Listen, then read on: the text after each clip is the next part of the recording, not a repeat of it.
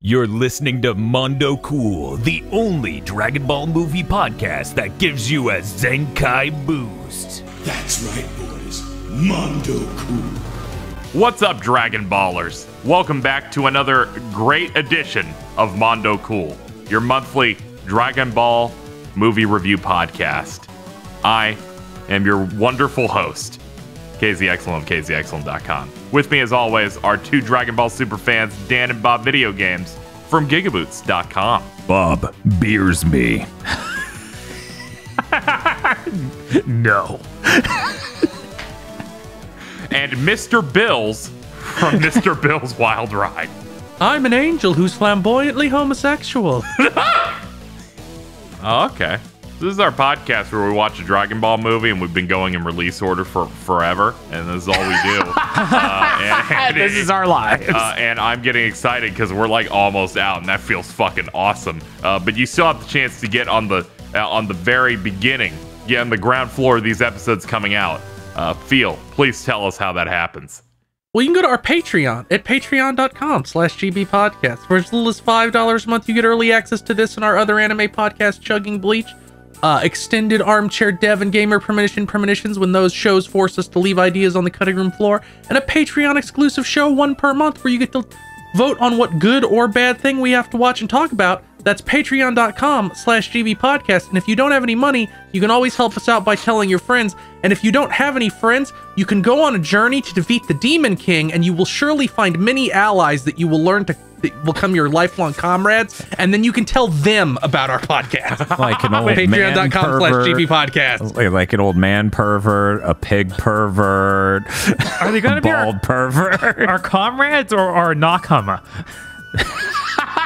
Well, no, Bob, they are different. Nakama is an untranslatable super word. Kaizoku fan sub in 2004 told me. Okay, just check it. Boku, I'm very excited. We have many keikakus we set into motion as we started Mondo Cool. We are now approaching the 29th thing we've had. 26. Yeah. I'm like, where are we at? How many of these are there? We're on our 38th one that we've had to watch for this program. We've been doing it for over 3 years. But please don't say that. We've been doing a lot of these, as you know, for our Dragon Ball movie review podcast, in which this will be like the second or third time we've watched a thing that is actually a film. But we've gone through many eras, many exciting things. It's time for the beginning of the new age of Dragon Ball films, once they actually put into theaters that helped make another show. This time, we watched Dragon Ball Z, Battle of Gods. Or, as it's said in Japanese,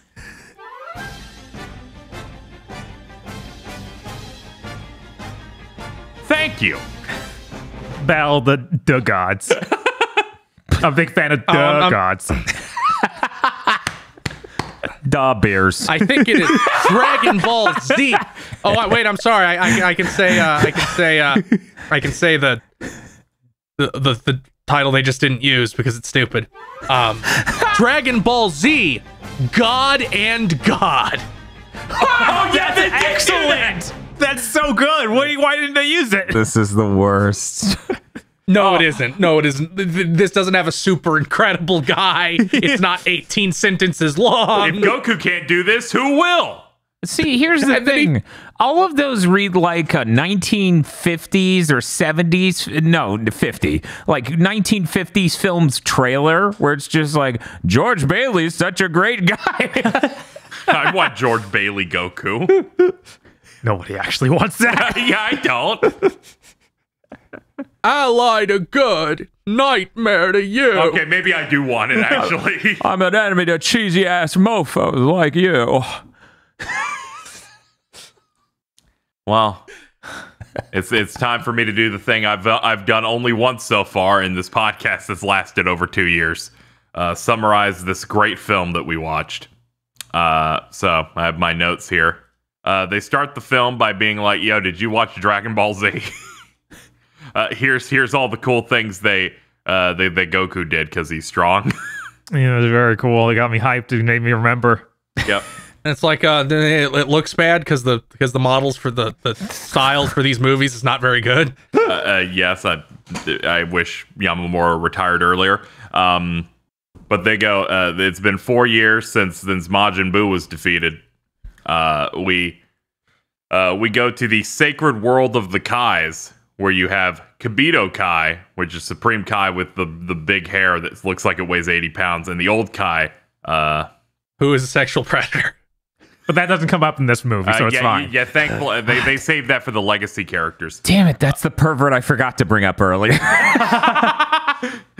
They're like, oh man, bad stuff's happening. We're getting like an early awakening of the god of destruction. An ancient evil's awakening, you say? Yes, an ancient evil is awakening.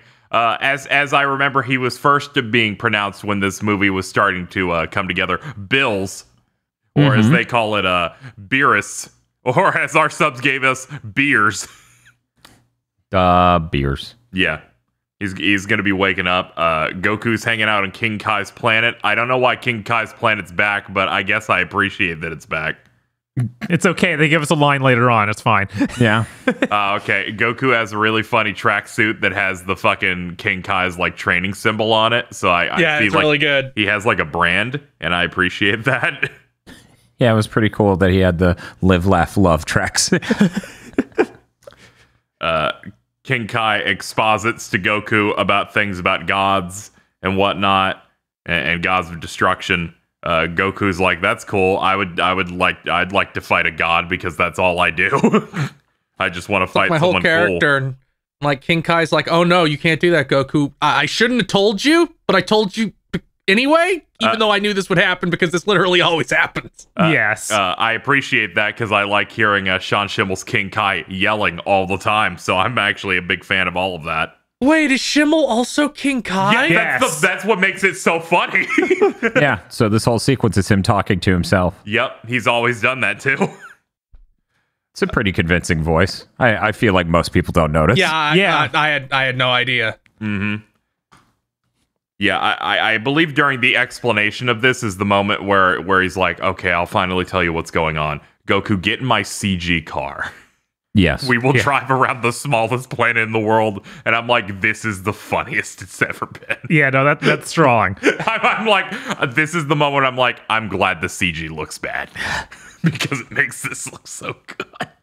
It was. Yeah, there's a lot of bad looking CG in this. This might be the best looking CG in the movie.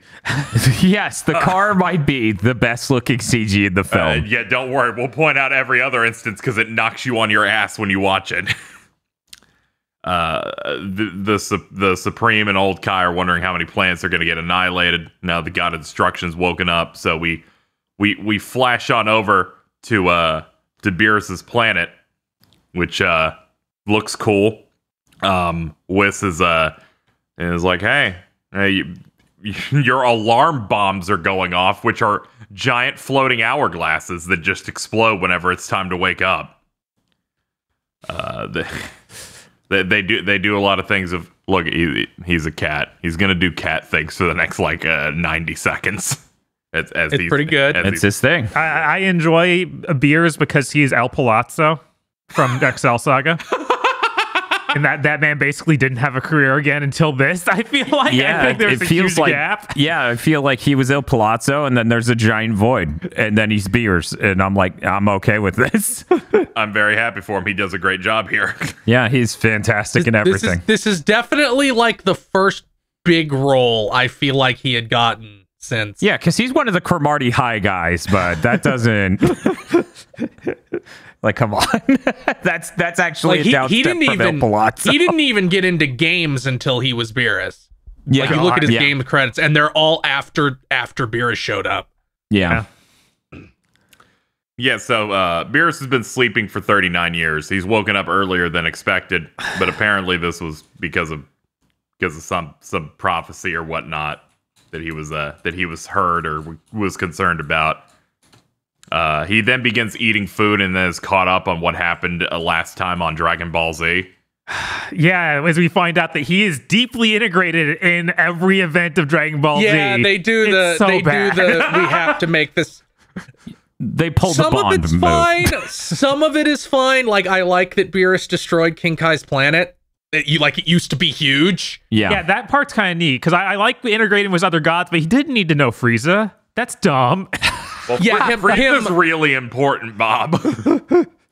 I mean, I like that Frieza's... I like the idea that, like, yeah, Frieza is just from this race that lives forever and is ungodly powerful. So it makes sense that Beerus rates him highly, but then it's stuff like, I told Frieza to kill the Saiyans. I'm like, fuck you. Come on. Yeah. He does.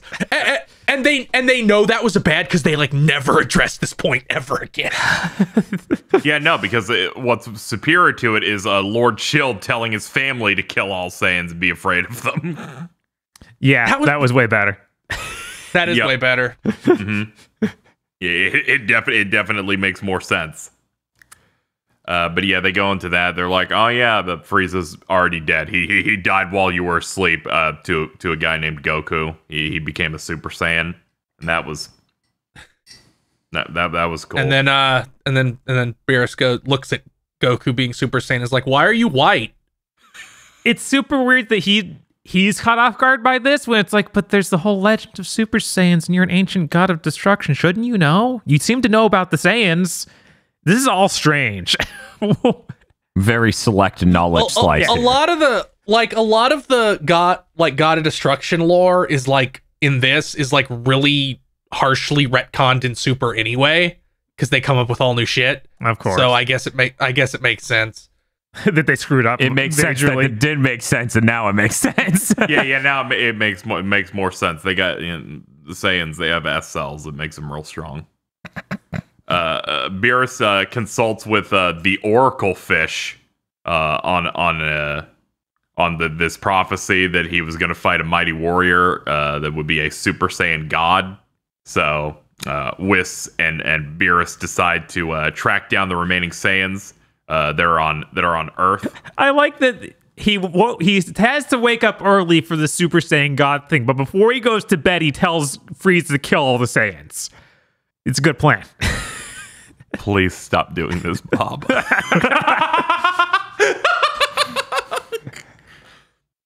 So they decide to go to King Kai's planet first because that's where Goku is, Slayer of Frieza.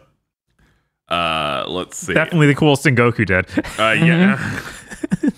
Yeah, certainly. Not all the other things that were in that supercut of his achievements. There's like I've heard, and I have no idea. This is one of because people just make shit up about Toriyama.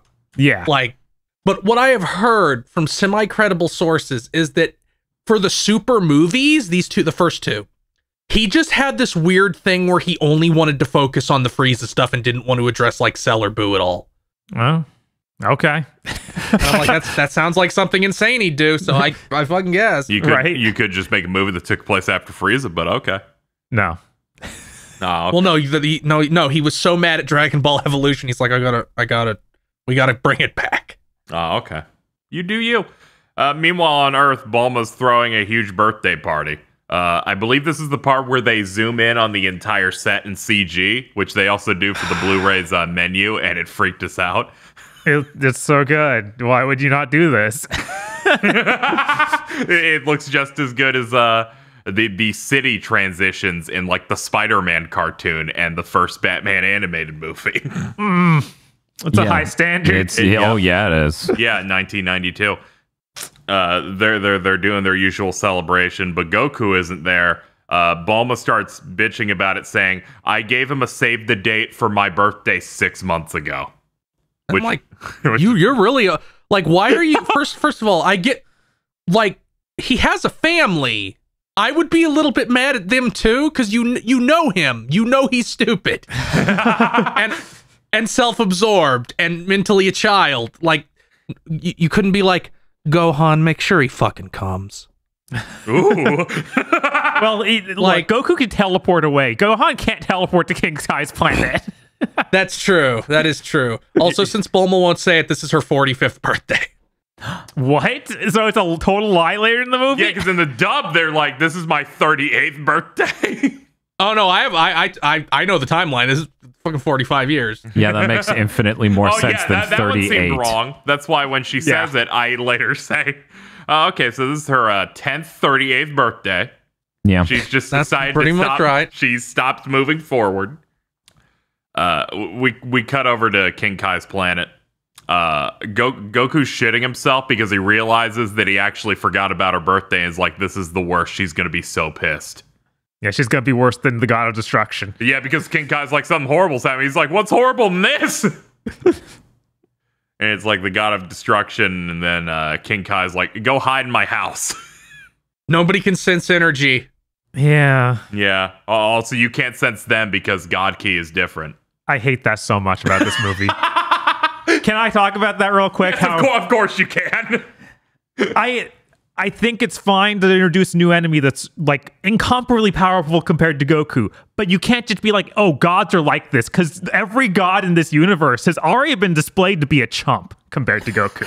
Like, absolutely, just they are scared of him and anyone like Pycon. Yeah, but none of those are real gods. That's stupid. I'm sorry, it's really stupid because God Key is basically for the smallest group of people in the world. So they made this delineation, I don't know, to just make everyone else around them worse. They should have just been like, Goku. just like, I don't care how dumb it sounds, but I'd be more okay if it was like, he's got Destroyer God Key. That's a different kind of god. But they don't even that's address also it. a thing. They don't That's even also a thing later. They don't address it at all here, though. It's just like gods are like this. It's like King Yama's a chump. King Kai's a chump. Elder Kai's a chump. You remember King Yama. It's really dire. It's real bad. There's so many different universes you can do. Oh, gods are different, but not this one. This is possibly the dumbest version of we need to up the stakes on power levels. Yes, ever. It really is. They could have just said, oh man, their energy is like new and scary. Right. But instead they're like, I can't even feel it. By the way, do you think the fucking bodybuilder dudes in HFIL, do they have God Key, do you think? I would assume. No, they're just Oni, so probably not. Oh, okay. That's too bad. The thing you have to remember about Dragon Ball is that every single thing in it is from whatever movie Toriyama was watching as he wrote it. Sounds like a regular manga artist, yeah. Yeah, that does in fact seem like all of them. Or it's something that his editor was like, change everything about this to this thing I want. It's like, oh, okay. So Beerus and Whis arrive on King Kai's planet. They do some normal conversation type stuff. They talk about how the planet used to be big, but then Beerus destroyed it because he's a big baby. He lost at Mario Kart. Yeah, I'm pretty sure the manga explanation was just straight up Mario Kart. Yeah, it was Mario Kart. And the reason it's small now is because he left a chunk and King Kai got a shovel and carved it into the shape of a planet with the shovel. That's pretty good. That is great. Goku ends up going out there. They do that thing where it's like you have to be like fancy and cordial to the important person. So they do that bit a little bit. It all leads into Goku challenging Beerus to a match after he's like, I don't know about Super Saiyan God, but could you fight me? That'd be cool. And then Beerus is like, no one's ever done this to me before. Sure, we'll do this. And then Goku does the Super Saiyan 3 speech he did in the show again, where he just shows you every single one of his forms, and then he makes his voice sound more sexual as he goes on. First, I start ambiguously racist. Yeah. I get pretty racist. And this is a rally. This is me getting banned from Twitter. Whoa, your eyebrows are gone.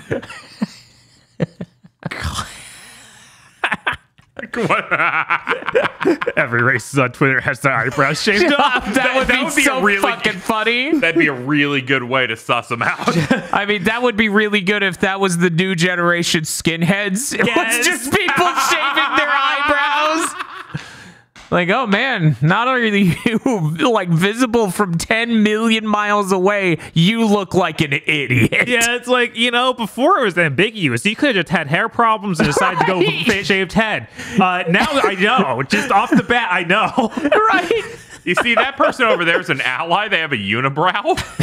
Oh, no! The pendulum sure does swing both ways, huh? Every action equal an opposite reaction. Oh no. So we get into this fight of Super Saiyan 3 Goku versus Beerus. Goku gets worked real bad. It is not a challenge at all. My brain completely overwrote this scene with the super version of it where they just couldn't That talk. looks even worse. Yeah, like this is already not good. Like this isn't a good this fight already scene. doesn't look very good. But that thing was like, we were given 2.5 months to make this show. We are on fire. And it just looks like that nightmare. But yeah, Goku gets worked. He's like, oh, that was rough. So Beerus and Whis leave, preparing to seek out the other Saiyans. I like how it was like, are we gonna fight out in the sky, infinite sky so we don't completely destroy someone's house? It's like, no. No. we're just gonna completely fuck up King Kai's planet again. Yes. Yeah, they should have fought on Snake Way. That'd have been really cool, but no. That would have been fucking dope. King Kai, I believe in this scene, goes over to Goku, who's like knocked out and waking up and everything. He's like, I told you this was the worst shit. Which is just laughable because, like, King Kai, why would anyone trust you on this? Yeah, I Like- you're always scared, so I don't know why you would do this. You're like, oh no. You did this with Frieza, and Goku's like, yeah, but I beat Frieza's ass. It's like, I'm like, I don't really see why I should listen to you ever again. It was at this moment that the brain damage truly hit me during this movie, because then Bubbles the monkey goes up to Goku and starts jacking him off, and then gives him a sensu What? bean. He goes right. into his pants and he starts shaking it for what felt like 8 years until he finally pulled off the sensu bean. And then we just thought about Bubbles for the rest of the film. Just showing up at random points just to get that done. King Kai, did you train your monkey to jack you off? I'd rather not talk about it. It's a personal question. He's like, who else was going to do it? The cricket? The cricket doesn't exist, does he? No, the cricket doesn't. Like, I swear to God, they just don't care about him anymore. He's so much cooler. That was an anime only thing because they needed more stuff for King Kai to train him. Are you fucking I did not need to serious? learn that shit. I feel like I've heard that before. Maybe from Xeon. It's been made somewhat official because they kept the cricket in Kai. Okay. Because it's like we have like nothing, and I think the cricket shows up at some point in Super, but originally it was like they weren't fucking. That's the thing the anime made up. That's like people learning that, the manga of Bleach doesn't have those stuffed animals. Crazy. So with Goku done for most of this movie now, we can now cut back down to Earth and this exciting birthday party. Well, we get a really good scene of Vegeta training first. Yes, showing that this is the only way to write Vegeta is to write him in his cuck shed. I'm just like, it's his wife's birthday and he's doing the same training room he was doing like 4 years ago. Yeah, but this time he's pressing buttons on the machine instead of trying to blow them up. I like that. I like that he's hitting buttons because it just has this energy. This is the movie. If nothing else, I will always appreciate this movie for establishing the new character of Vegeta, the wife guy. Yes. Yeah, they do go Because hard on it's like that and people love it. Yeah, I do love Because it. he's like, no, she won't make me anymore if I keep blowing them up. So now I just hit the off button on them. Oh, wow. I always took it just, no, he's learning control. See, that's where I was at. No, I'm with Phil on this one. He has to hit these buttons because she's tired of that shit. I also really appreciate the line in this movie of like, wait a second, you're the most brilliant scientist in the world and the richest person, and he's like, I am. Like briefs. Oh yeah, and then his wife's like, I didn't know we were rich. I know, it's so fucked up. There's a lot of problems with Dragon Ball Abridged, but the characterization of just every time Bulma's mom talks, her dad says, I didn't speak to you, sweetie. It's like, yeah, that's pretty much how her character is. Yeah. Holy shit. No, Also, as we established back in Wrath of the Dragon, despite being the richest woman in the world, she still makes Vegeta have a job. So yeah. I totally believe that he's just like, I have to just hit the off button. Yes, exactly. No, I get it.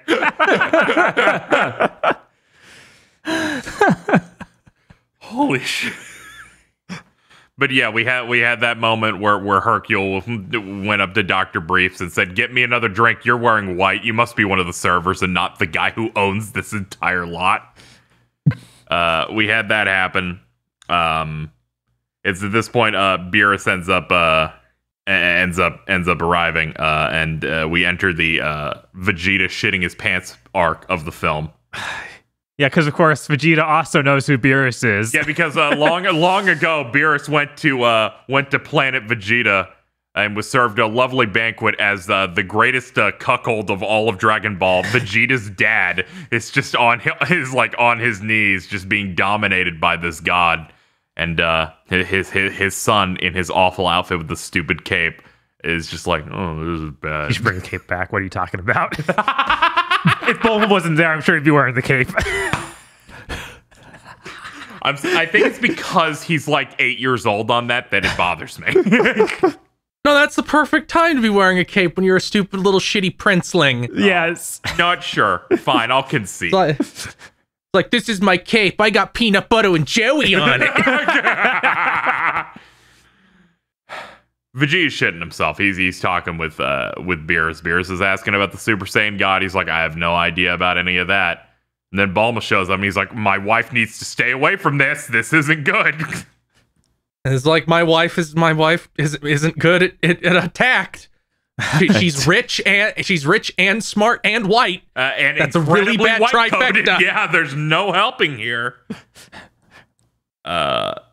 But they do a back and forth. They do some like comedy thing of haha, Vegeta's scared and stuff, and they're like, hey, you should join. Beerus and Wish should join the party. Whatever. I like the comments about, yeah, wow, Vegeta has friends. Whoa. Yeah, that part is like, oh geez, you're coming off more like an uncle. Which is a bit weird, but it's like, all right, sure, whatever. They show various festivities at this point, like how Piccolo can sing karaoke and everyone's in pain. Which, that's just mean. I feel like Piccolo could do a good job. He has super hearing. That does not mean he's good at singing. No. True. He had to take over the role for Krillin. Krillin's like, okay, I give this up. Oh, that was rough. I remember that one. I think that was like the Broly movie. Yeah, I think so. Because every one of these movies is actually the same movie. And this has them all doing a party. Yeah, if you think about it, they're really just camping out in the backyard of the Brief's house. That's true. We even have the good setup for the oolong moment. I cannot believe. Wait. Beerus starts breakdancing, and I thought that was cool. I mean, he's got some moves. So they reveal that they're doing this bingo tournament.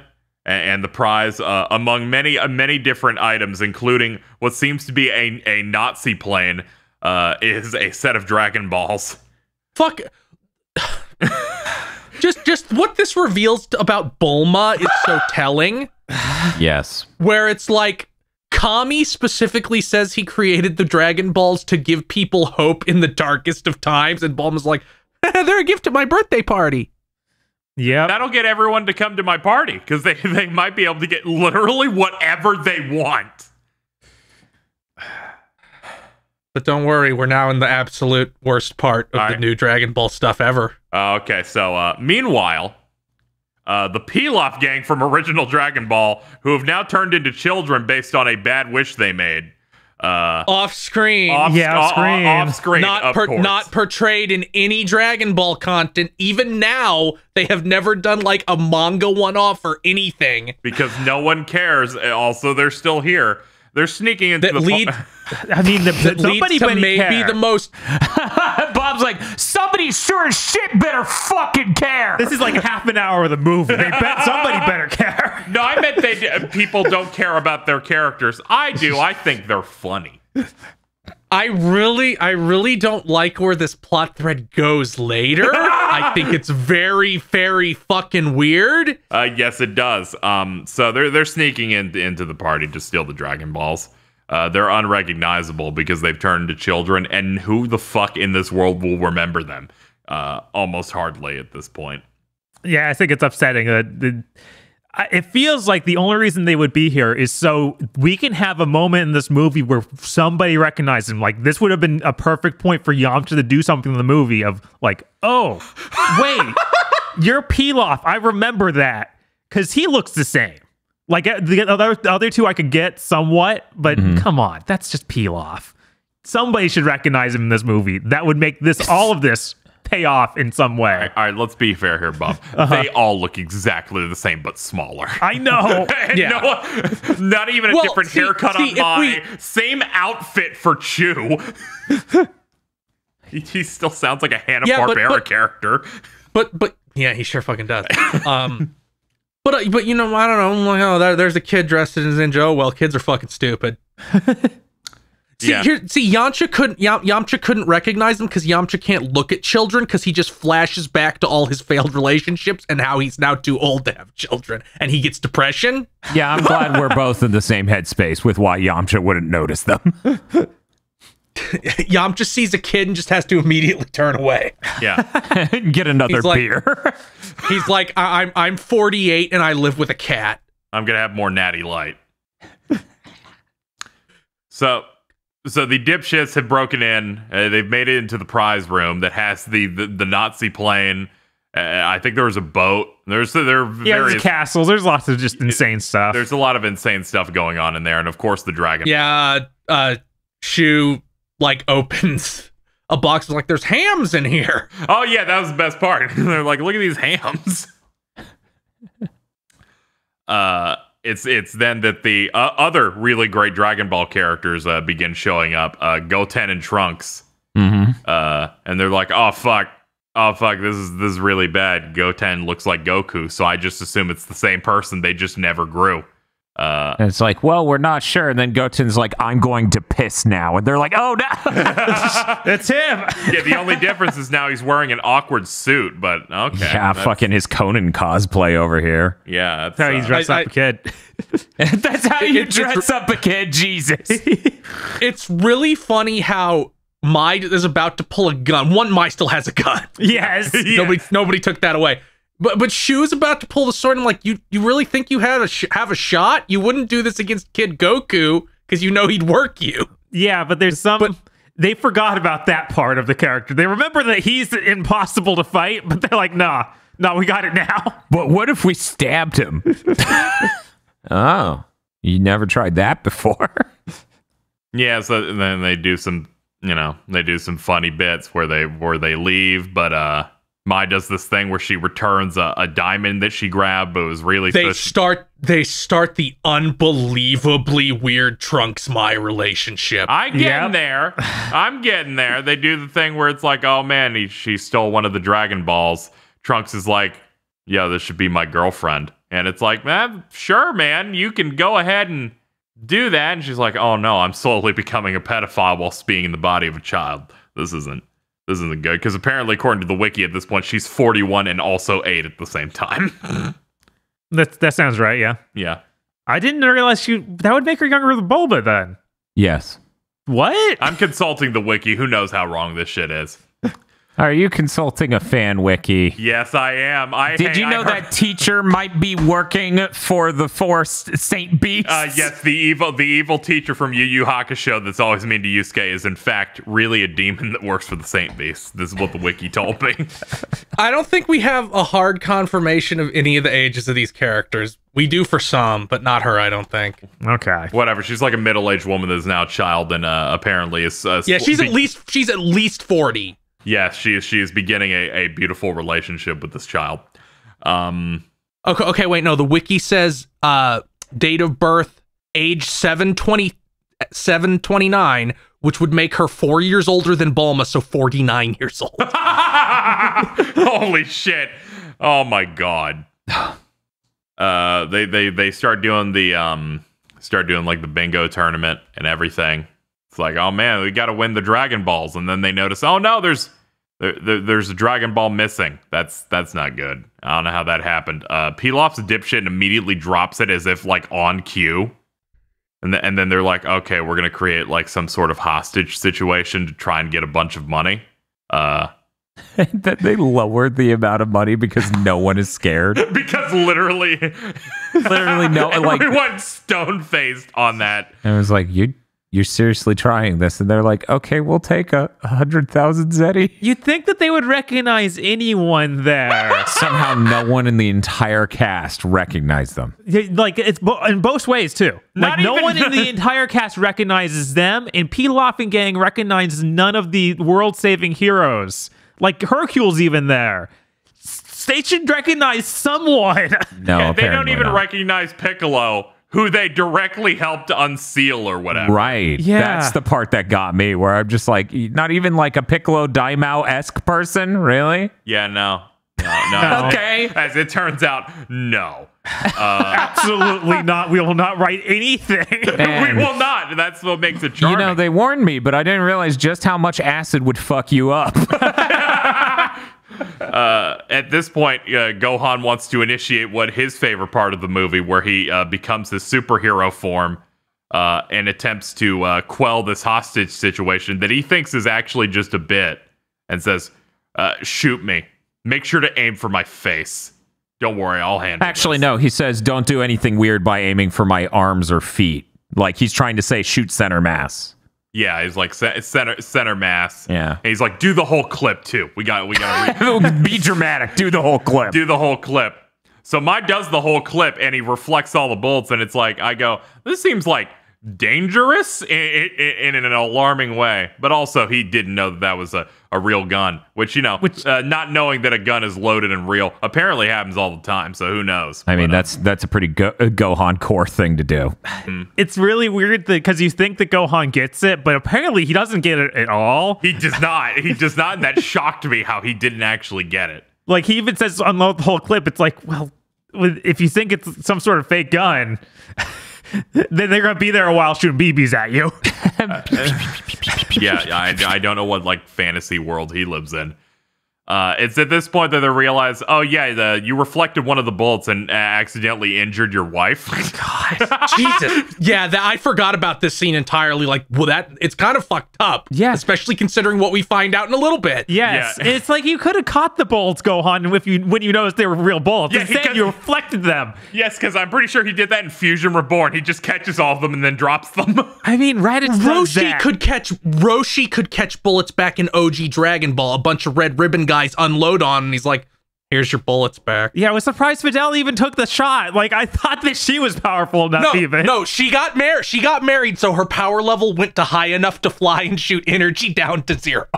Yep. That's how Yeah, that works. most of her power was punched out of her by Spopovich.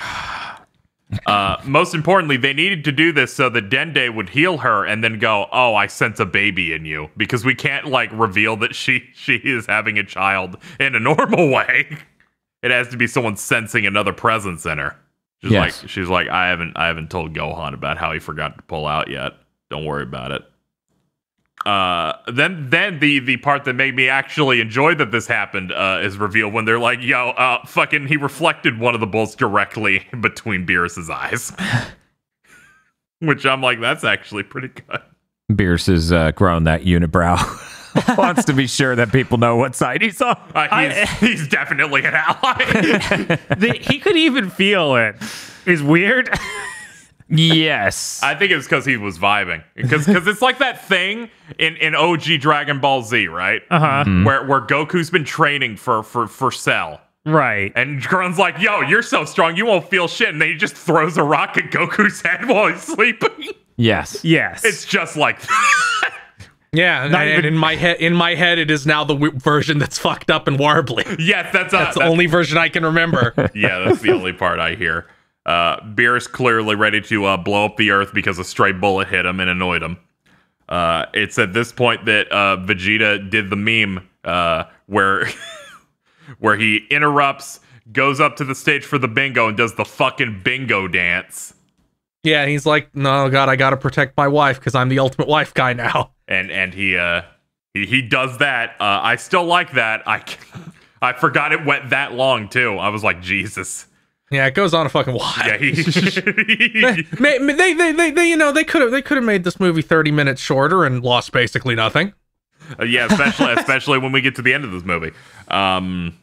People were wondering why Vegeta's acting fucking insane. Bulma forgives the Pilaf trio for doing that stuff. Collects the seventh ball. We then reach the most important part of the film, clearly, where Beerus is informed that there is a delicious custard pudding. I forgot this was the inciting incident. It's so bad. Yeah. It is so fucking stupid It's that like I will it's never like the forget peak it. of Toriyama, It is. where it's like this is how he writes stuff now. which is stupid comedy that he thinks is hilarious. Where he Beerus goes up looking for the pudding. It's like, I'm sorry, that was all we had. That one guy, That pink gentleman. yeah, that pink gentleman, took all of them, and it was Majin Buu. And he's like, hey, give me one of those. Whis tries to get another one. He's like, whatever, you have one. You give me one of those. Majin Buu's like, no. Then does the most depraved thing of licking all of them. It was That's pretty good. yeah, it's very Boo. Which holy shit, I forgot how much I love Majin Buu just from one single moment. So what kind of key does Majin Buu have? Phil, do you know? Is it not God key? It's not God key. It's let me check this out. Kirby key. Majin Buu pisses me, like the lore around Majin Buu pisses me off so Me too. much. It's so upsetting. Because it's like, oh, Babidi made this big freaky super powerful thing, but they change it later to he just found it. What? And currently right now it's somewhere in the ballpark of How? Why would you change it? The whole bit was bibbity bobbity boo. because I don't fucking know. And honestly, I'm curious if he could turn Beers into a cookie. Yeah, he immediately threatens him with that, and I'm like, oh, it's Finn. Oh my god. He probably could, but it would just be like when he did it to Vegito, and Vegito beat his ass as a candy. Yeah, that was pretty good. Yeah, that was good. I'm a jawbreaker. But see, the strongest candy in the universe. We don't actually know, Feel, because God Key is different. We swear. God key is just built different, so you know. Maybe only anything's normal. possible. Maybe only normal Key can do that. Yeah, maybe God key gets suppressed by being a candy. We're not sure. We're not sure. Yeah, maybe. Maybe it changes it to Cookie Key. Yeah, probably. Vegeta tries to handle the situation, utterly fails. This is it. This is the part where Beers is just going to become a problem. Boo goes after him, tries to fight him off, jobs. Then the rest of the crew starts doing stuff, and they are handled really, really well. I think Tien gets handled by 2 chopsticks. Yeah, I like that part. Mm-hmm. Yeah. Everyone's just getting knocked out really, really effortlessly. Piccolo gets it the worst, where he's completely knocked out. His eyes are gone. I like how he just spanks Gotenks. I think that part's really funny. It is, yes. This movie is very much unlike Dragon Ball Super, where Gohan is able to easily become his ultimate form immediately, instead of the show where he says, I don't know if I can become Super Saiyan again. He still jobs, but I appreciate that this one actually remembered how yeah, that it's should like, work. oh wait, you're actually supposed to be the strongest character right now. Yes. So is mystic power like God power? Yes, but Oh, no. wow. Yeah, I was like, he learned this from a god. It's like it's like halfway there, but it's mixed, so it doesn't work. They eventually go with, I think, that's the form. That's Gohan getting stronger as a human instead of as a Saiyan. I'm gonna leave. Okay. 3 episodes for the end of Mondo Cool. That was it. That was the thing that pushed me over the line. Oh man. Jesus Please Christ. don't leave. We have the Frieza movie after this. I was gonna say Mystic Energy is kind of like homeopathic God energy. Also, Mystic isn't its name. It's the official name is Ultimate Gohan. Yeah, that is true, but Mystic Gohan sounds fucking better than Ultimate Gohan. Yeah, I mean, Yeah, all the official names of this shit is so bad. that's like when, instead of becoming Super Saiyan 2, they become Super Saiyan Huge, and me and Bob just looked through every name for that in existence. Yeah, the Ascended Saiyans. And then while Mondo Cool's running, they're like, Vegeta gets a new form. It's called Ultra Ego. He's purple now with no eyebrows. Funniest so goddamn thing I've ever seen. They turned him into a fucking pickle. They turn him into a pickle, in the next chapter he jobs. That's his fuck. It is literally his role now. Yeah, I know. But it felt like they were building towards something, but nothing. There's explosions going on. They show out to the city. A motorcycle policewoman goes, oh, they're fucking testing explosives without a permit again, which I'm like, I appreciate that they even had a moment to reflect how other people deal with this. or wonder what the fuck is going on. Yeah, once in a while. Someday they should check in on the people who have died like 3 times just from collateral damage.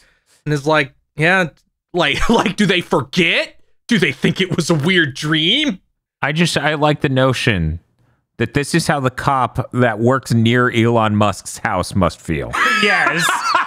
That was my first fucking thought. I was like, yeah. The cop near Elon Musk's house is like, they're bringing in children again. Oh, God. But yeah, I appreciate every time we get to take a step back and look at the Dragon Ball universe in a different light. It helps. It's good. I wish there were more of that. Yeah, that was good fleshing out of the universe, you know? I love that, because I forget how we got there, but I remember being like, fucking... Oh, yeah, because we're talking about Beerus being like a cat, but he's not like a furry cat. He's like a skinless one, and I'm like, well, furries aren't necessarily weird. They're hairless cat. God, he's not skinless. Oh. Yeah, he's a hairless cat. Oops. He's based on a literal cat that Toriyama had hanging out. And it's like, I like that cat. I'm going to make it the main character of this movie. All right, so he's a skinless cat. and I was like, this is not furry isn't necessarily weird. They're governed by King Furry, who's just a dog. And then in the fucking Kakarot game, they imply that the furry characters are humans that took some kind of weird drug. What? I remember you talking about that. That is buried in a side quest in Kakarot. I know it's not canon, but it's insanely funny to think about. I want it to be, because that is stupid as hell. Oh, right. Okay, I don't remember what point in the movie he does it. I think it's super early on where Beerus is like, I remember going to Earth and wiping out the dinosaurs. It's like, well, you kind of messed up.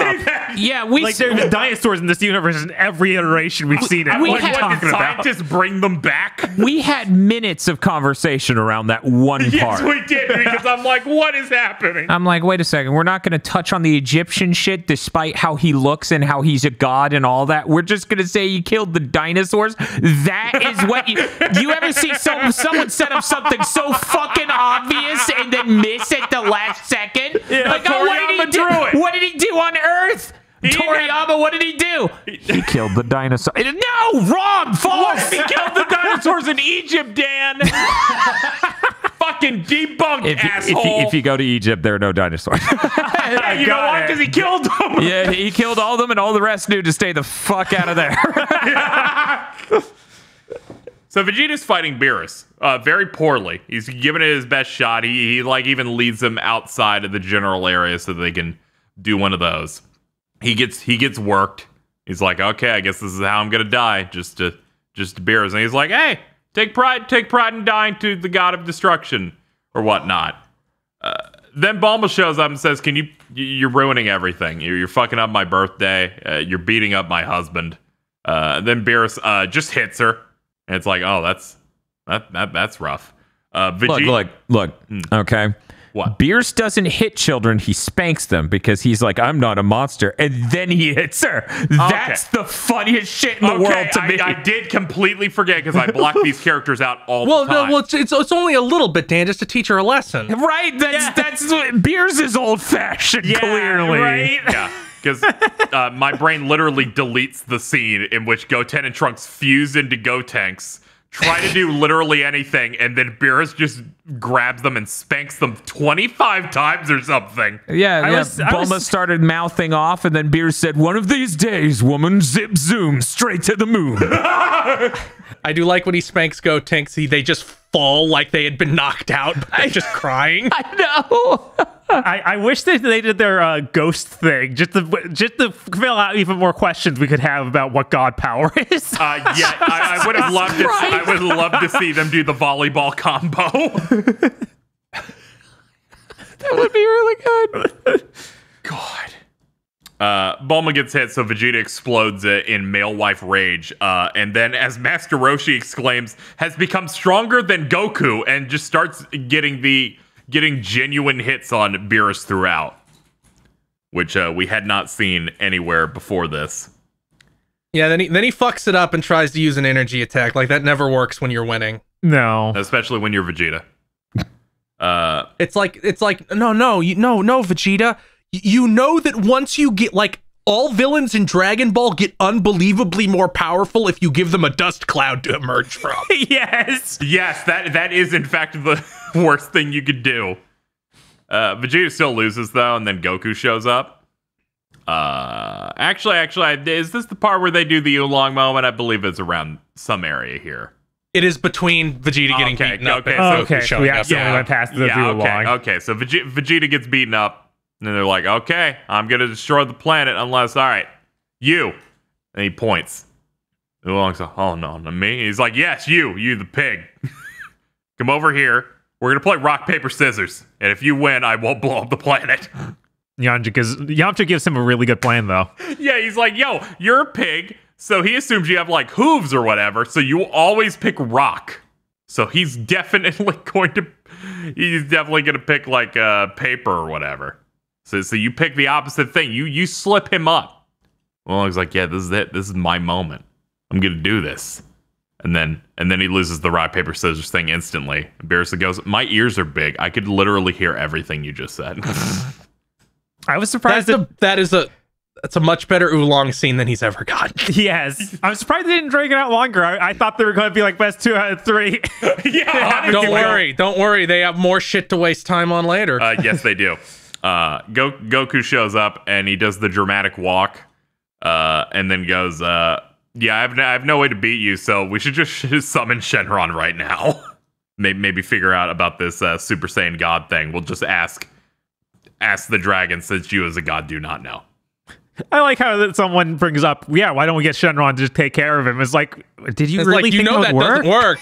And do you remember when King Piccolo killed Shenron? Do you remember when they say, "Hey, can we get you to stop Vegeta and Nappa from showing up to Earth?" And it's like, no. Can you draw a cartoon brick wall over our planet so they just crash into it and die instantly? They just teleport them to some other part of the universe, so they just can't figure out where they are. I was making the joke of like, Almighty Shenron, and he's like, "What's up?" And they're like, "Open the dead zone." Yeah, that was it. That was the best time. It's dead zone god energy. and then Beers goes in, and they're like, "Fucking close the dead zone." Yeah, because they get 2 wishes now, so that's absolutely the perfect shot. Open, close. Just for this one scene, Goku is voiced by John Benjamin. He's just like, "Close the dead zone!" Jesus! Can Goku instant transmit out of the dead zone? We did ask. See, that's so, like, he can apparently go to the fucking afterlife? Right, so I assume. Yes, he can do realms with that shit. So really, he is immune to the dead zone. Can Gotenks and Majin Buu scream their way out of the dead zone? Because they get trapped in the hyperbolic time chamber in the Buu saga, and they just yell really loud until a hole opens. Yes, but I'm curious if they even come out in this universe. If they do that. The dead zone's such a weird thing. No, it's got to be... in Dragon Ball, it would be the same thing. And anything interesting, it wouldn't. Early in this movie, we find out that instant transmission is better than what Beerus has.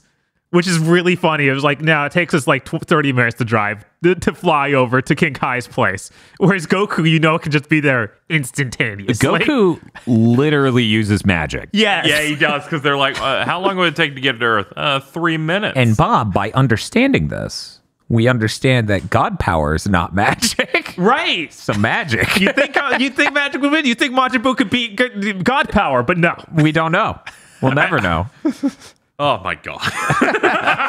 You think they could do anything interesting? No, they can't! It's Dragon Ball! Yeah, I'm like, no, I wouldn't. Not a million years. They summon Shenron. They're like, hey, Shenron, tell us about the Super Saiyan God thing. And he's like, sure, here's bad lore.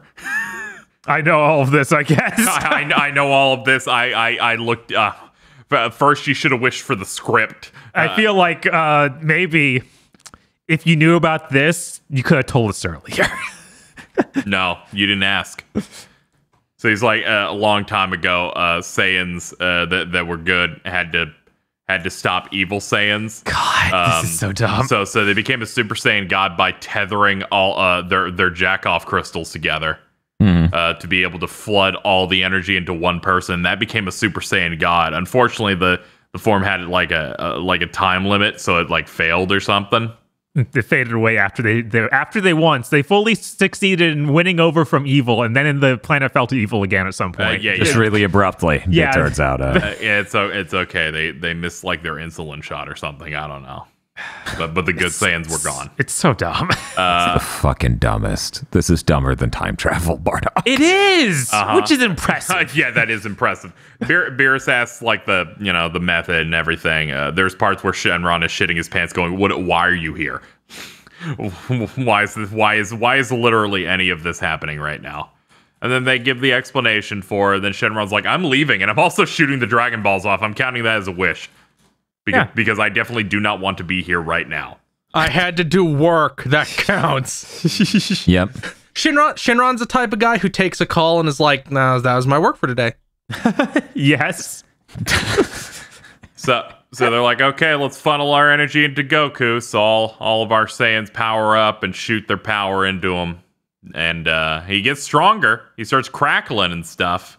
And he's like, "Did I do it?" And they're like, "No.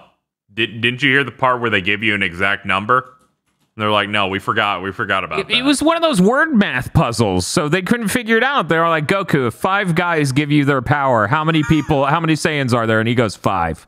He's like, Goku, like, if 5 guys jack you off, how much energy flows into your crystal that's around your neck? And it's like, I got this from Roshi, like when I first started. Like, I never really knew what it was for until today.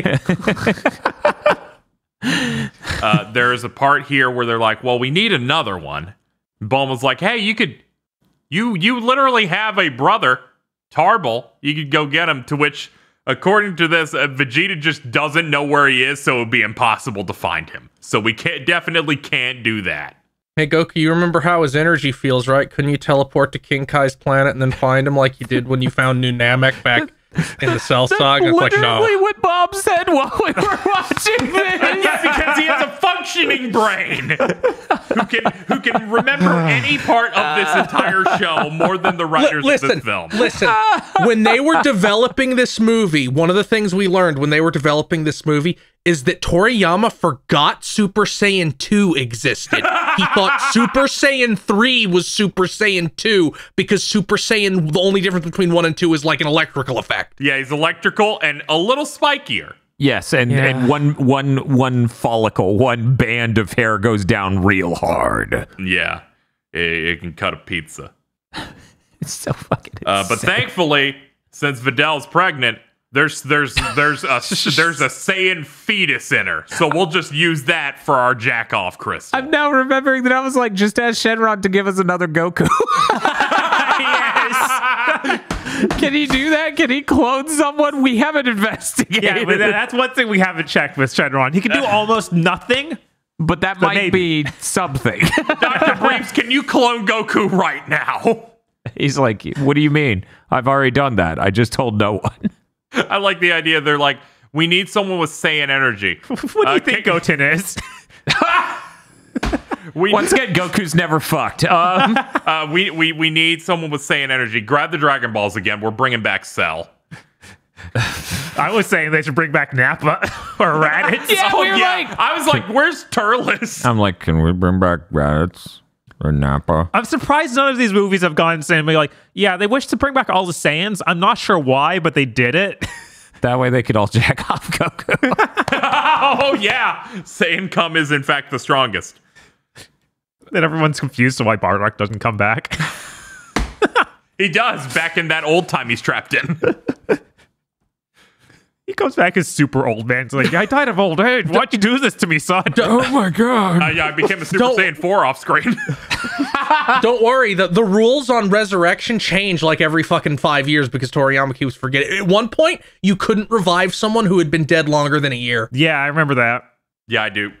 But I thought there was a weird loophole with the Namekian dragon or something could do it. No, that's the Earth Dragon could only revive someone once, which is explained as the dragon can't answer the same wish more than once. Oh, okay. But the Namekian dragon doesn't give a shit. See, I thought, but can't do multi-res. See, that's the thing. I thought they did the word puzzle on the Namekian dragon, but now that I think about it, that was the second Earth dragon, right? That they just went, what if you brought back everyone that Frieza killed? That's not the same people again. I don't think that revived the everybody Frieza killed, which revived anybody that hadn't been revived already. Because they have to use the Namekian dragon to bring Krillin back because he had died already. Are you telling me that Shenlong just pulled a fucking, hey, can you make a fresh pot of coffee? Sure. Oh, this tastes great. Thanks for doing that. Yes, I sure did. All the Saiyans pour their energy into Goku to become a Super Saiyan God. It works. His design looks bad. Oh, it's so bad. He's hungry. It's so bad they had to make a new form for the next movie because fuck using this one again. Yeah, smart. I think that there are interesting ideas behind it, but yeah, it just looks bad. It's weird. It really does. It just looks fucking terrible. Like, I like the idea of him slimming down to becoming godlike because that's kind of like what Beers is. But then they can't draw that. I know. They definitely can't. Make his face weird. I sort of like, I guess the intent is for the energy to look different because it's God Key, but it just looks bad. Like, I like the idea, right, of him kind of looking similar to how he normally looks for his God mode, but then they just made the first version of Ultra Instinct that just looks better than that, where his hair color doesn't change in the first part of it. And I'm like, that's a better acting on that idea of like, oh yeah, he's mostly the same, but incredibly powerful. Yeah, it's like I can even get past his face. But his biceps being, we drew them large, but then scaled them weirdly. Fucks with me every time. Them. Yeah, exactly. Yeah, this movie really doesn't look very good. No, it doesn't. I was kind of surprised by how bad it looked coming back. Especially this fight. This is just bad. Yeah, they've split the fight into two groups. We do the first group in the beginning here of Super Saiyan God Goku fighting him. There's copious amounts of CG everywhere. Of like fighting through the city really and then traveling across. They go into the PS1 FMV forest. Yes, they do in fact go to the PS1 FMV forest. Goku has a moment where he's like, yeah, it's cool that I'm a god, but this sucks because I had to get other people to help me get strong. I just wanted to get strong on my own. I hate friendship. I hate the spirit bomb. Why do you ask? I also hate the spirit bomb. Well, yeah, that's why he's like, I wish I had defeated Majin Buu on my own. I can't believe I had to be a cuck and rely on everyone in the universe to help me. Yes. But I think that we need to mention when Goku turns into looking worse than a PS2 game in this movie. Yeah. He looks worse than like Budokai 1. Yeah, they do a 45-degree angle shot of the two of them flying at each other and then do like a tracking pan where the camera rotates around the action. And the funny thing is, when this shot begins, I believe it's showing Beers, and Beers is drawn in 2D. Yes. When it pans over to Goku, he's 3D, and it looks terrible. And then when Beers joins him in the middle, he's now 3D. And it's like, this is impressively bad. This is the part where you rewound and went frame by frame, I think. Yeah, I did the slow-mo. I was like, this is impressive. Yeah, those visuals reminded me of the Budokai Tenkaichi intro, where it's like really shiny 3D models where I'm like, what are you doing? But they don't have the really good nod. I know. It doesn't have the nod, which is the greatest GIF in all of Dragon Ball game history. 100%. It reminds me of some of the parts in the first Netflix season of Baki, where characters become PS2 models to fight. Yeah, it does have kind of look like that, and that thing feels like it's made on $2. At least they eventually got enough money to quit doing that. Yeah, they keep doing the fight, and then they do this moment where they crash into the water in the ground because the entire time I'm like, how the fuck do they get underground? I know they're underground at some point in this fight, and I cannot fathom how they get there. Well, see, they part the sea with their god power because, Moses. And then they just shove themselves into the dirt underneath the ocean. Yeah, they're sinking. It's really fucking funny. And now they're in a giant underground cave. It's like, There's a lot going on here. Yeah.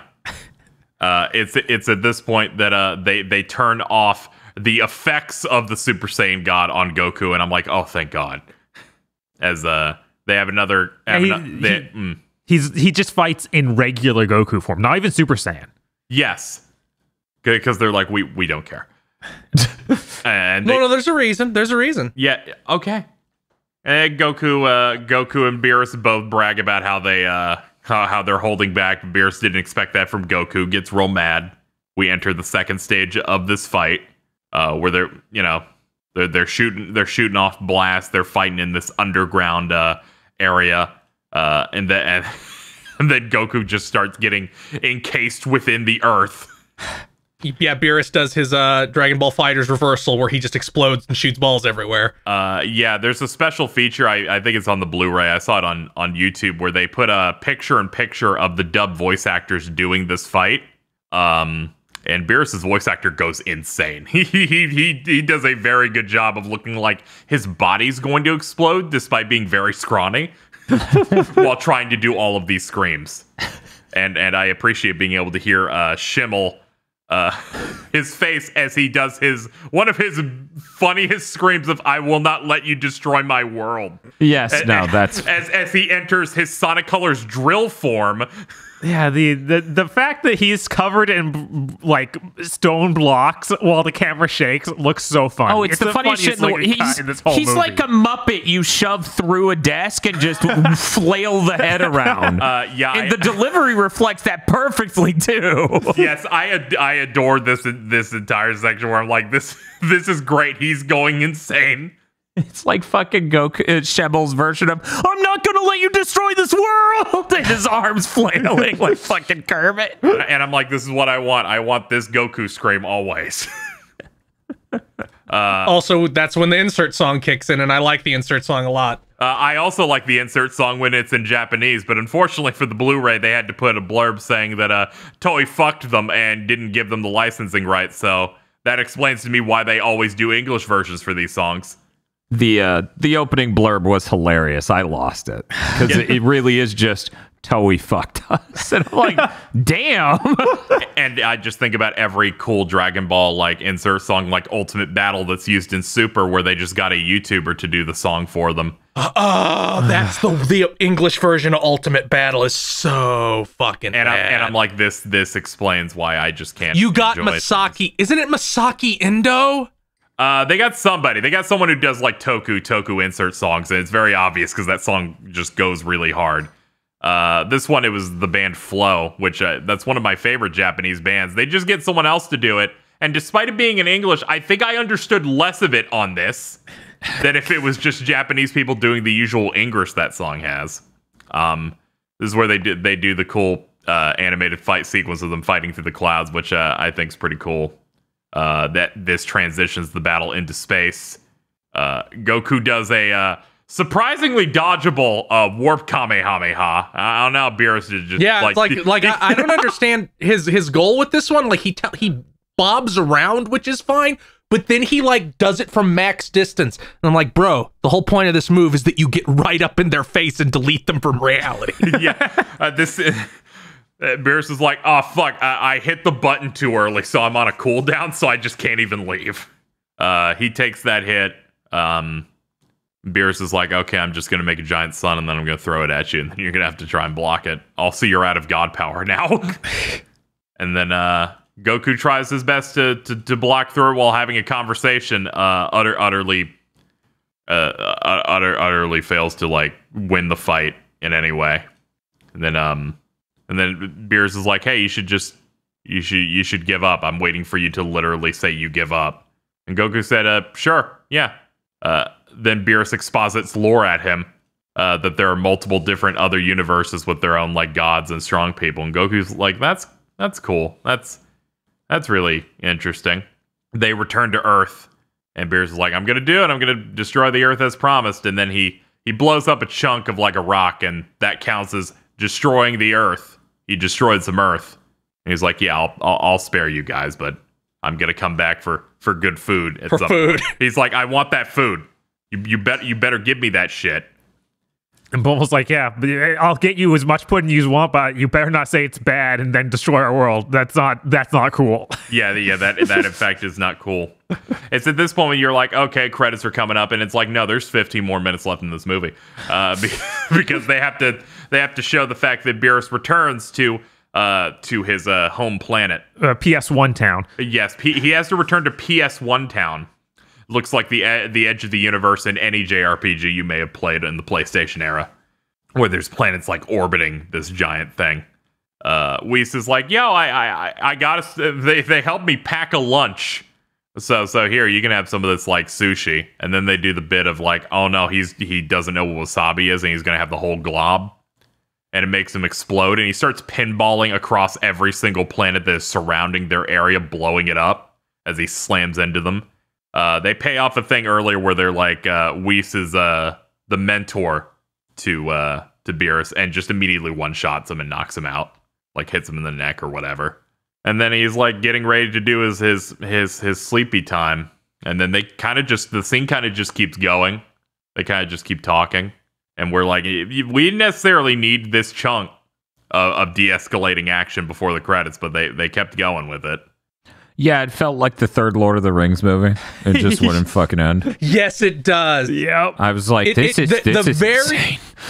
The very end, though, is maybe the funniest moment in Goku is a piece of shit lore that we've ever gotten. Yeah, where he's like, but it's like you should get all powered up to fight me, Vegeta. If you can't, I'll just hit Bulma, and that should do it. That is, in fact, that is absurd. But yeah, they end the scene where it's like, oh, Beerus is going to take a nap for a certain amount of time, but based on the next movie, he does not do that. And then they cut back to Earth where Goku's hanging out with Vegeta and stuff, and they're reflecting on everything that happened and stuff, how Goku's got to be the main guy. This is the moment that they figure out, and Goku reveals that he had actually been on Earth for an extended period of time before actually revealing himself, just watching everything play out. This is truly but Lord GT tier. It is. I was just like, I'm going to get back as a spaceship. No, glutes. I'm not coming out until you're all half dead. The fact that he did that, I'm like, this is one of my favorite Goku moments ever, where I'm like, fuck you. Are you serious? And then he does the entire bit of just like, hey, we fight. I might have to hit Bulma first, and then Bulma begins horribly assaulting Goku with what seems to be rapid fire slaps as the camera pans it up. played a machine gun sound. It was pretty good. Yeah, it was it was really good. And then we hit credits. Credits going through manga panels throughout the entire history of Dragon Ball. I'm sorry. It just hit me. If Bulma is so concerned about her age, which they make it very clear she's upset that she's getting older. Yes. She gets the Dragon Balls to give a wish to. Hey! No one has used the Dragon Balls to become younger, so you can't say this, except for the characters in this movie. Yes. The ones who have mysteriously disappeared like, will never mention again, right? Yeah, two of them like will never how, be mentioned again, except for she's a girl, and I guess Trunks is just gonna fuck a 50-year-old. It's like how they're like, oh, I killed all the dinosaurs. They fly by a dinosaur in the fight scene at the end of the movie. Yep. What's up? I just had the thought of, yeah, well, of course, Trunks needs his Asian wife. He is a libertarian. Yeah! I remember You know, she does love guns. Oh, God! No! Yes! So close. We need to get that shirt. Now, So close. I'm just thinking about, God, I remember when Super kept going, and it's like, here's an older looking Mai, and the amount of people that are just like, they really just made a pedophile thing in this. They did that. They're really doing that, huh? It's like, I guess they just want to. That's okay. When she turned into a kid, it turned her mental age back down to a kid. Yeah. She's a Dragon Ball character, Well, so she has a chance to learn things again. I'm trying. I'm just gonna say it. Toriyama already considers women mentally children. And that was Dragon Ball Z: The Battle of Gods. Yeah. The first of these three Dragon Ball like movie things that are actual movies they put into theaters that you could drive up to a movie theater to watch. And then me and Dan did that with Aggro and Xeon, and we drove like 50 fucking miles. Yeah, it was like it was probably like 40. I remember it was a little bit around an hour. You know, I enjoy this movie. I don't know if I enjoy it like 50 miles worth necessarily. I bet at the time I'd probably mark out I'd enough have to be done that like, for sure. the novelty. Yeah, I'd have done that for the novelty. Like, it's the first one of these they're actually fucking showing in theaters, and I can see an anime movie in fucking theaters that isn't a Pokemon movie. Right. Sure. I'm like, this is great. I love anime. I love high budget anime. Wait. Yeah. I'm like, what's the last anime movie that I saw in a theater? It's got to be Digimon the movie. Yeah, I was like, they actually a decent number of come here, so I've seen some Miyazaki and whatnot. Yeah, I think of the ones that end up getting like advertised on like TV and stuff back in the day. But when I've gone to theaters, they're like, look, we're just showing this. Bob went to the theater with Tosh because I was working that day and I wasn't as interested in the movie.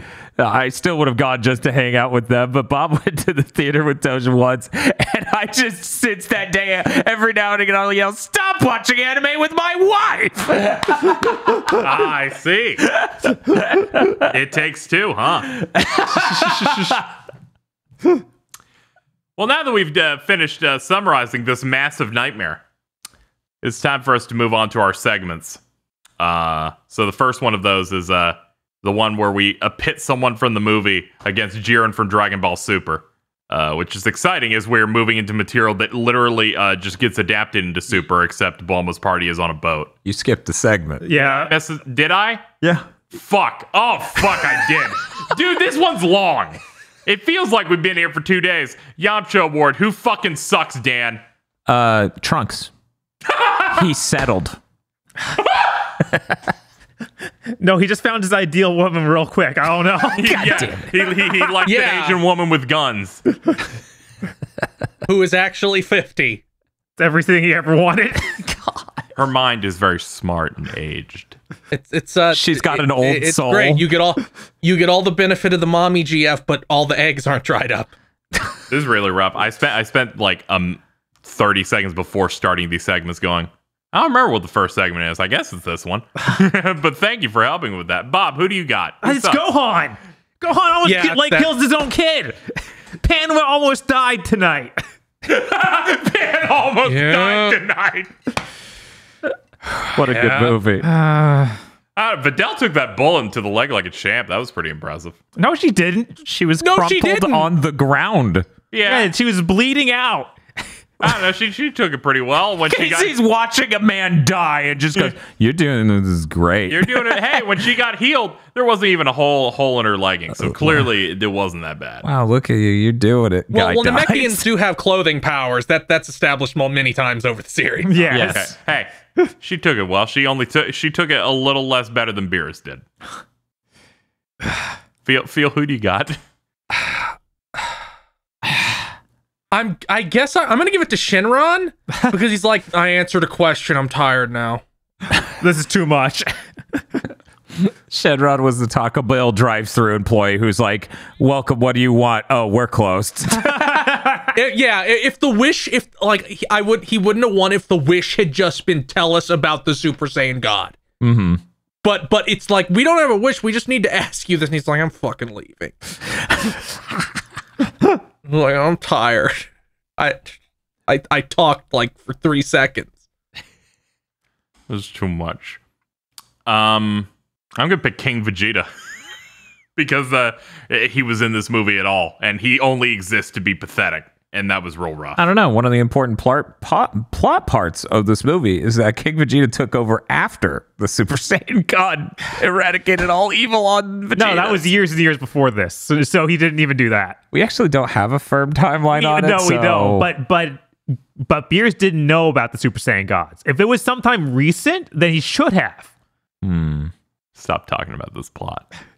This plot sucks. This plot sucks. It's ass. We have never dug deep on a plot for Mondo Cool this hard. Because they didn't try this hard before. Right? Like, that's the problem. None of them are real. Broly again. Like, that's usually the level they come in. Also, I'd like to point out that Beerus was alive and the god of destruction 75 million years before this movie. Yeah, because he took out the dinosaurs. He established that. Super Saiyan God happened 79 million and 1 year ago. or during one of his naps. Oh, yeah, that is true. He does take those big naps. Or he doesn't, based on the next movie. Maybe not, yeah. He takes big naps because he's bored. Until he's a character. Now he's just going to always be awake forever. Because he took a Red. He was like, wait a second. Interesting stuff has happened. I need my Red Bull. Yeah, he's like you know what? I would be 100% on board if like Earth has so many things like showed him with a monster and then he doesn't sleep anymore. And then he just never sleeps again. I need some art of Lord Beerus with his blueberry Red Bull. He looks like all those weird Wojaks with the hollowed out eyes where they've been up for 10 years. Yeah, he's like, I need to always be awake now. So now whenever there's ever a scary threat, I can be here to make it feel like nothing. But he's so fried. Yeah, but he's also so like deep fried. So Goku's like, oh my god, this is the hardest thing we've ever dealt with. And Beerus is like, man, that sucks. And they're like, man, he's emanating some sort of key. Can I read God Key? It's like, no, he hasn't showered yet. He's just wafting right now. All right, here's our Jiren segment. I'm going to start with you, Dan. I need you to pick someone from this movie that can beat Jiren. Lord Beerus? This is pretty easy. I think he might stand a chance. Maybe. They talk up Jiren quite a bit, that he has power that might even be stronger than a god of destruction. So at least it'll be somewhat even. Yeah, I think he stands a fair chance. Okay.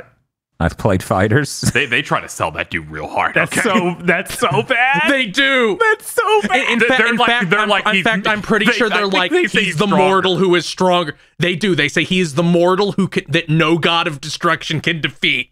And that they want him to be the next one for his place. Okay. No, actually, it's the side guy who does. Oh, yeah. Who they want. Oh, yeah, you're right. But yeah, there's some sort of match there. Phil, you can go next. Whis, obviously, because ain't nobody beating an angel. They have been pretty firm and like, no, you just get your ass kicked, no matter who you are. Yeah, they're blue and quirky. Yeah, they have those bedroom eyes. Okay,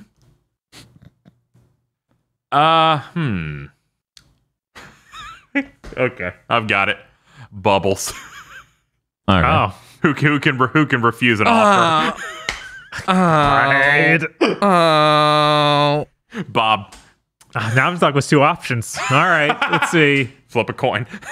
I'll go with the Vegeta and wife guy mode. Oh yeah, that's where I was going. Yeah. Then I'm like, I'll pick an even worse option. See, if someone had picked Whis, I was gonna say Gohan, but only if someone shoots at him. We give Jiren a gun. Well, that was surprisingly successful. We only have one other segment left where we take the main villain or antagonist of the film and we try to bring someone from all the Dragon Ball shows and be like, that person can deal with that villain. So our villain here is Beerus. This is out for the first time really hard. Yes, and it is my distinct honor to do this one. I had a note from 2 years ago about this one when I came up with these segments. If you say what I think you're about to say, I'm gonna fucking... So the person that I'll elect from the shows to be able to defeat Beerus will be Jiren from Dragon Ball Super. Oh, okay. Okay. I'm not upset. I feel like he could actually do that, and it seems like a close enough match, so I'm just gonna elect that one. You can pick the one I thought you were gonna do for your turn, Phil. Well, there is a character. Let me look up this character's actual name because I can only remember what people call him as a joke. Oh fuck, this ain't good. No, this is great. Where is it? Where's the list of these fucking characters? Where are they?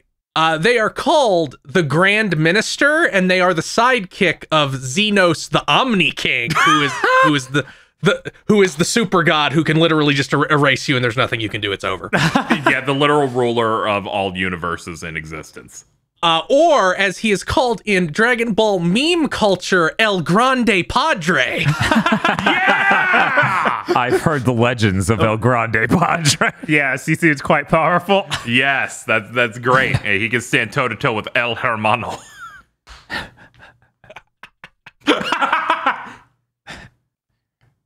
Okay, Dan, you can go next. You know, time travel's pretty weird, and alternate timelines with time travel are pretty weird. What if there was a different future Trunks that got involved somehow? I feel like maybe that guy may be able to solve this. Yeah, that one, their hair's just going to be green because we just don't care. That's where my money is going. Sure. All on red.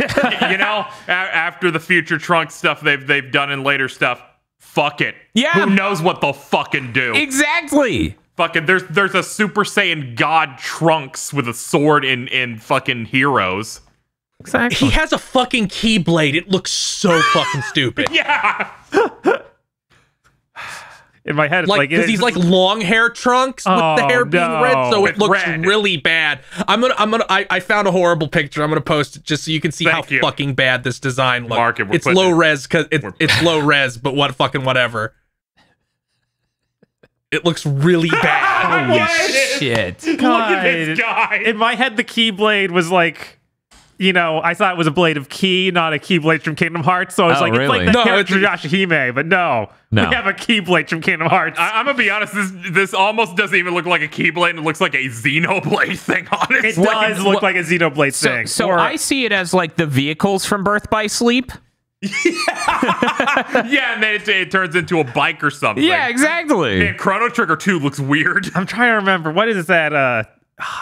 Man, if they Buso Rankin. It's Oh the main my God. character's weapon from Buso Rankin. Holy shit. yes, it is. Yes, it is that. We're solving mysteries. Rewriting history. Okay, I don't know who's next. Is it I Bob? haven't gone yet. Okay, I was pretty sure you were the only one left, but I was afraid to call on Phil again just for fun. Bob.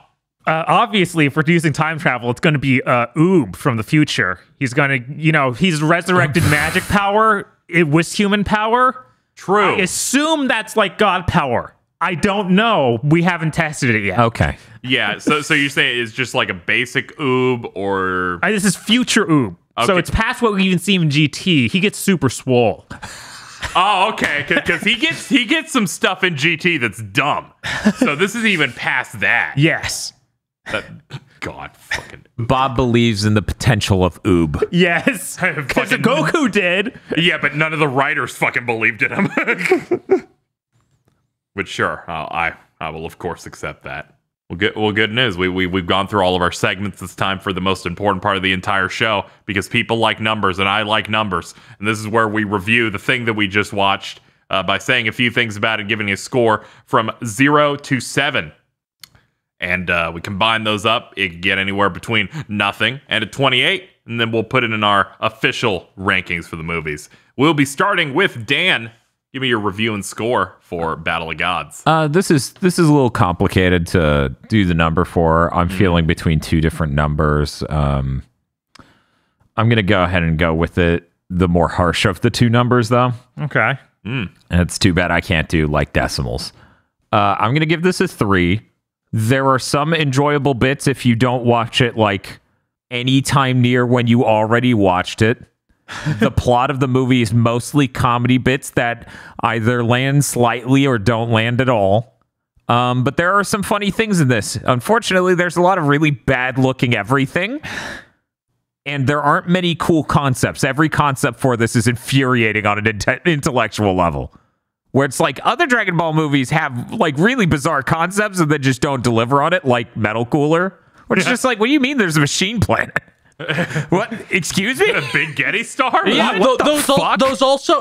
Those also have like the buff of the stupid shit is buffed by like whatever some dude at Toei came up with this. Who fucking cares? Yeah, like we need something. Yeah, that's Those are also really they're neat. also 40 minutes long. Right. which helps when they don't have to say a thing. And also, I feel like a lot of those, like when you get really stupid stuff in these movies, They don't say it at the beginning and then watch as the weight of the movie's plot makes it crumple as a concept. But yeah, it wasn't that bad of an experience watching it again. I just hope to God I never have to do it ever again. Because I've seen the actual movie at least twice. I watched this in Super. So this would technically be my 4th viewing. Exciting. It's not that good. No. Yeah, not at all.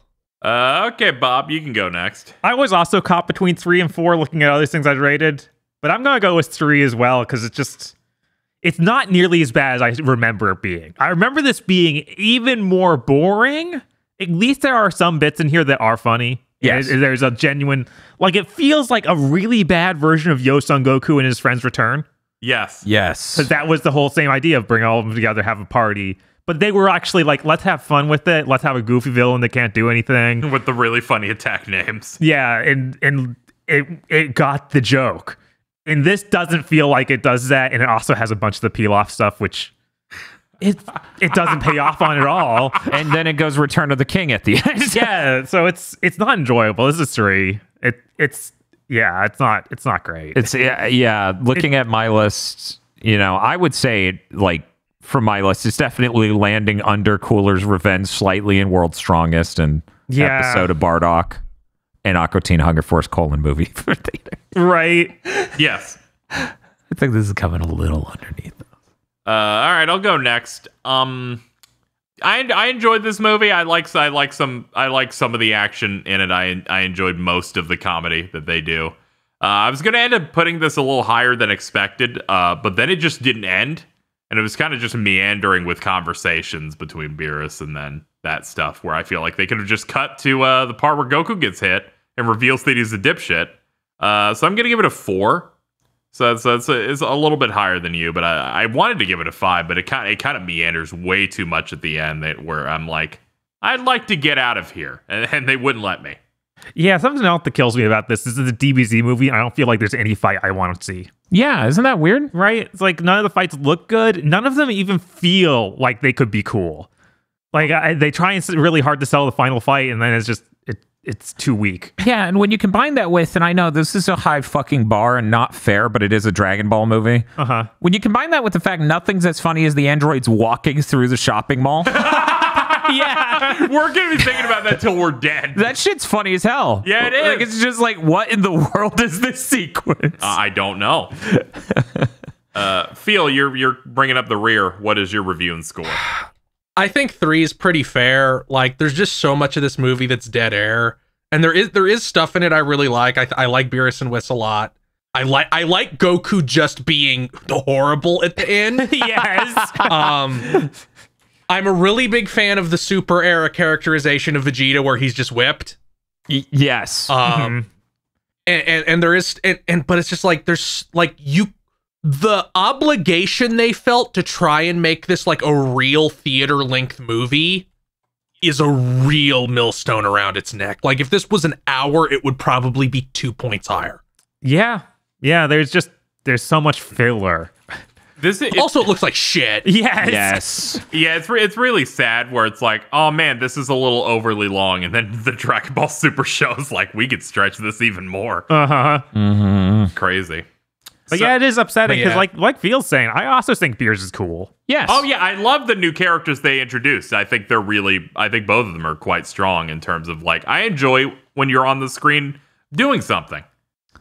So we have to have a conversation. I also noticed this. Yes, Dan. Which is better, Battle of Gods or Mystical Adventure? The only other thing to get a 13. Ooh. Man, that was a long time ago. Yeah, that was episode 3. Episode 3. Oh, that was the one where they retold Dragon Ball Original, but for the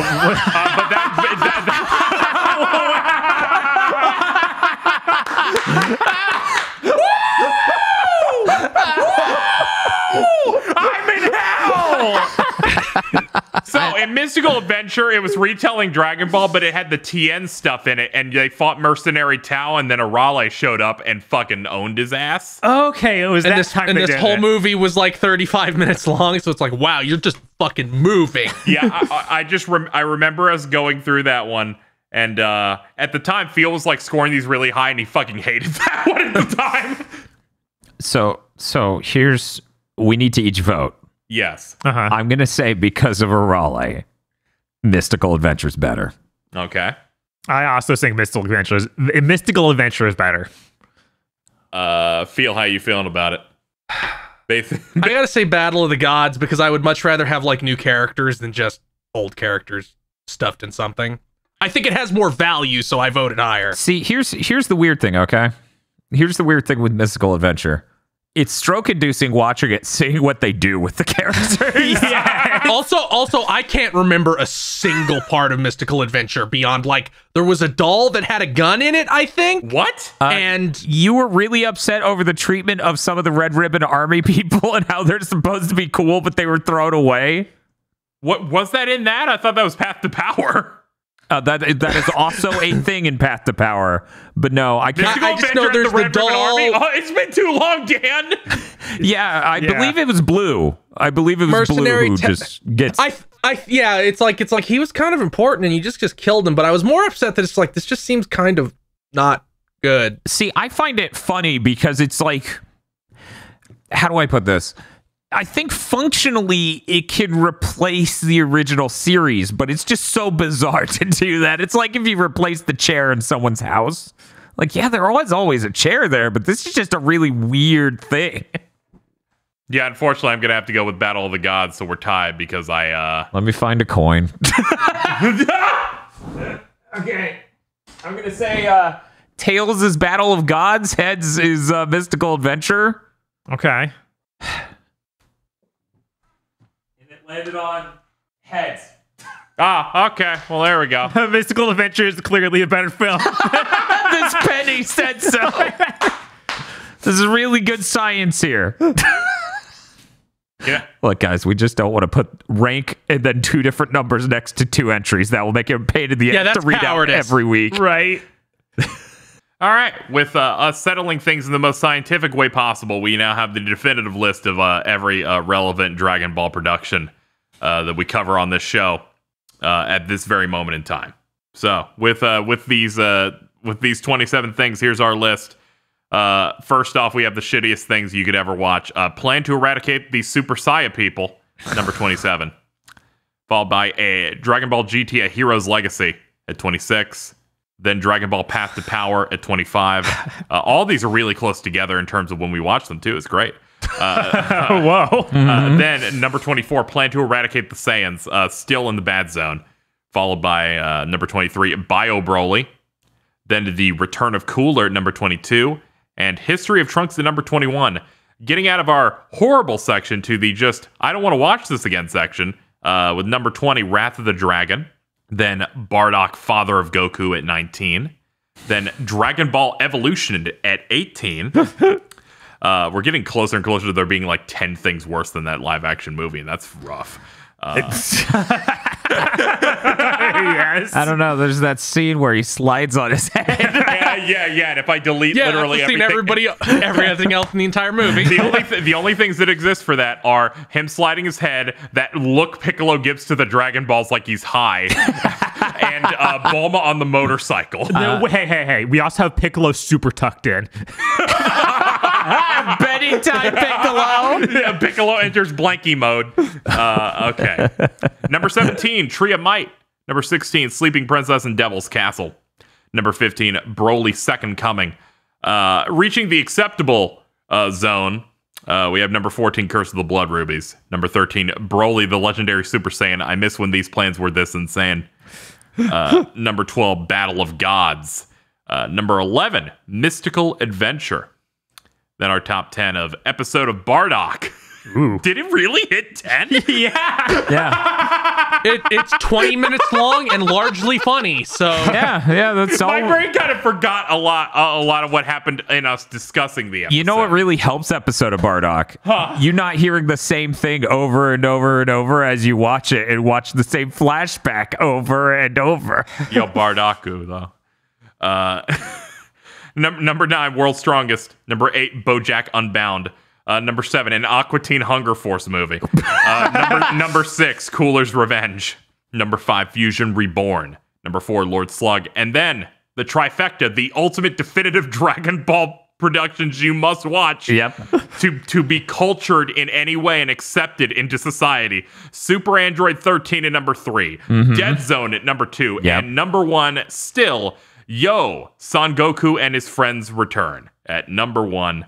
You can't even call yourself a Dragon Ball fan if you haven't seen those 3. Yeah, I mean, yes, Yo, Son Goku and His Friends Return got a 25 out of 28 from us. Yeah. It's strong.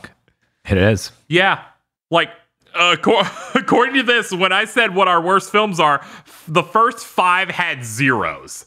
Or some shit. Among 4 people. Right? Yeah. That's pretty bad. Yeah, it was absurd. We're not having a great time sometimes. But I'm very happy that Battle of Gods was above the top half. Right. Yeah. It's like, oh, this was disappointing, but still in the top half. I have to ask the most horrible question I could ever ask on the show. Okay. How does the Bount arc relate to anything in the bottom 7? Oh, man. I thought you were going to ask the easier question of which section does it show up in. I'm like, the bottom 7. Now you're like, place it among them, and I'm like, uh-oh. I feel like I need to finish the Bount arc, and then I'll know. Okay, because right now I feel Return of Cooler in that general direction. But the next set, might go a little higher. All right. Sure. But we're almost out.